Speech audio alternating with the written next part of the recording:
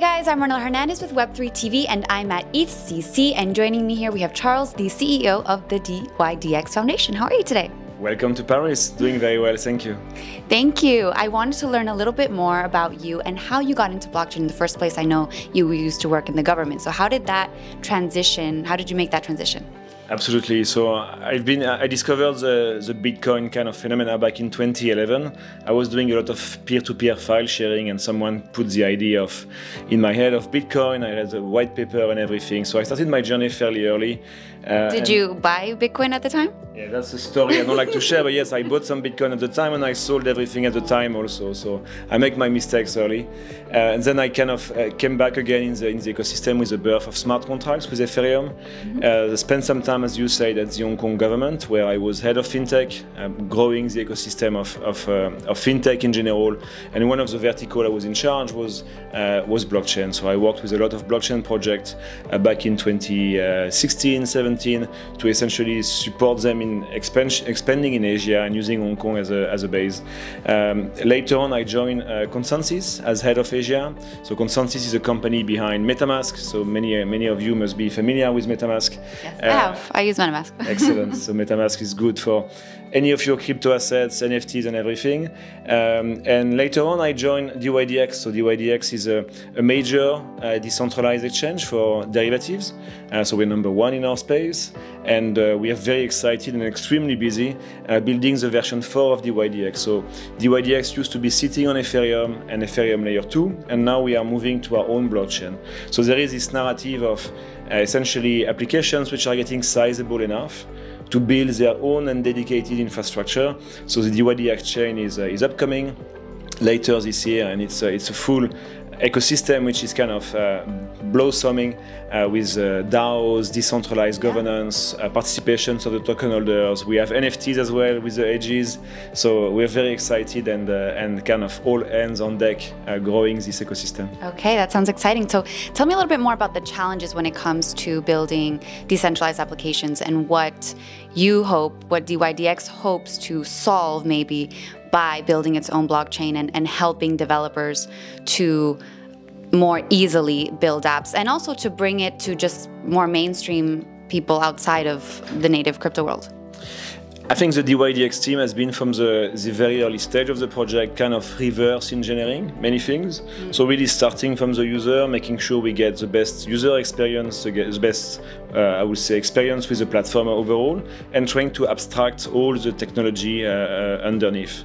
So blockchain is extremely complicated. It's also kind of an upcoming technology. It's progressing really kind of in different phases, and upgrading the platform and upgrading the application whenever there is technology which are ready to be essentially leveraged, and upgrading the platform. One of the challenges when you build decentralized application is you kind of do a composable business. So you put your application on the top of someone else's blockchain, right, and this blockchain might be progressing at the same pace as you are. Some blockchains are getting slower in upgrading. So you have this dependency, right? Okay. Does that depend on the amount of users, like if it gets congested? Yeah, and the progress of the engineers building the blockchain. So there's an application, you kind of rely on how much progress they are doing on Ethereum, for example, or on layer 2, and if they are moving fast or as fast as you, that's great. If they are kind of working on multiple topics and not progressing as much as you would wish, it's kind of a stopper for you, and you have to wait for them to upgrade so you can upgrade yourself. Right. So one reason we are moving to the dYdX chain and building this new kind of infrastructure is we get to essentially manage the full stack. Okay. So it can really allow us to, as a community, to progress at our own pace. And we've been as a protocol in the DEX ecosystem since 2017. So we've been through a lot of cycles. We are very laser focused.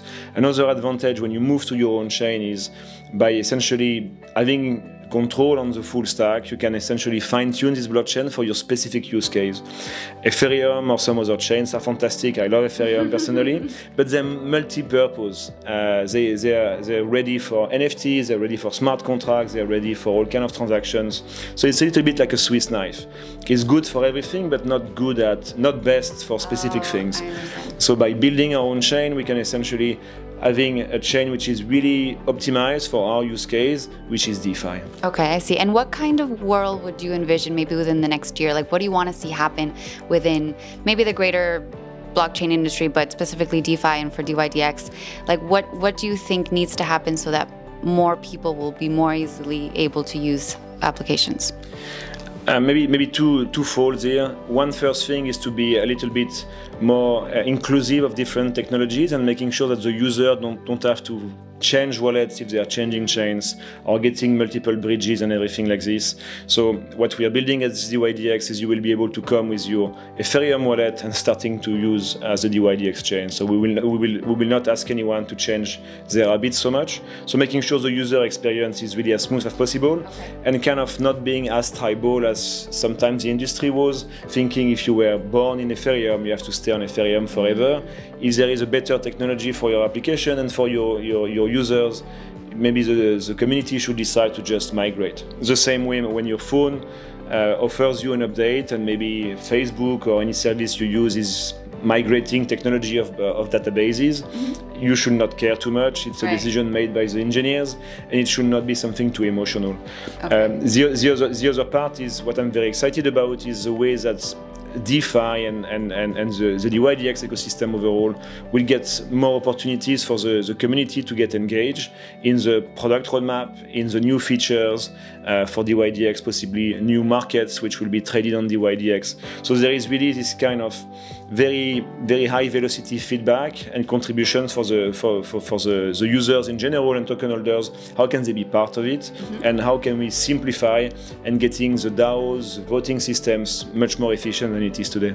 Well, you mentioned the NFT hedgies, which are like little hedgehog avatars for users. So is that part of the overall strategy? Like, how do you see these NFTs bringing more people into the space? I'm really excited about that. NFTs were born in the Ethereum version of dYdX. They've been massively successful. It's kind of course, some kind of a way to distinguish yourself within the community, but there is all kind of quests and games organized. And the exciting thing is that these NFTs from dYdX, the edges, are in the hands of the community now to kind of redesign and upgrade their functionalities, the programs around it for the new version. So there is a dYdX forum where people are discussing about, okay, what do we want for the new chain, how the hedges and the NFTs will be part of it, because people get some kind of emotional link with them now, and we are migrating to a new infrastructure. Hedges will be following us, and the community is working on this, and there is some really good ideas, so have a look. And why do you think our digital identities have become so important to us? Maybe sometimes even more so than our physical identities. We're so keen on customizing our avatars and making sure that our profiles are online are so important to us. Why do you think that is? I think the trust in general in our societies is kind of expanding, and we used to trust our governments, we used to trust only maybe big corporations. And one of the paradigm shifts offered by the crypto industry is to essentially offer you more options for things to trust. Right. So big decentralized networks like blockchain networks are essentially trustable in my opinion.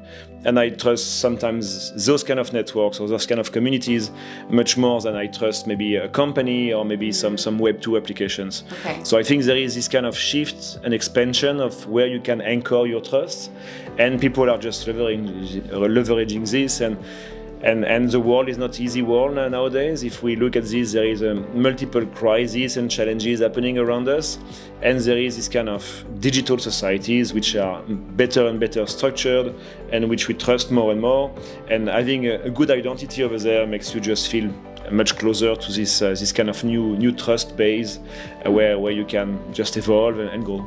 So is it trustless? Is it a trustless society? That's a really good question.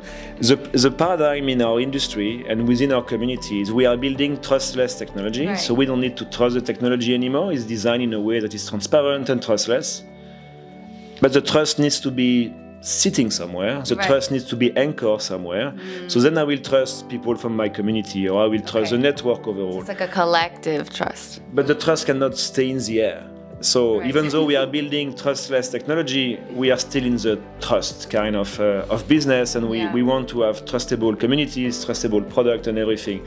So that's very interesting to see how this kind of concept of trust is evolving within our digital world. Definitely. All right. Well, thank you so much for your time today, Charles. Thank you for having me.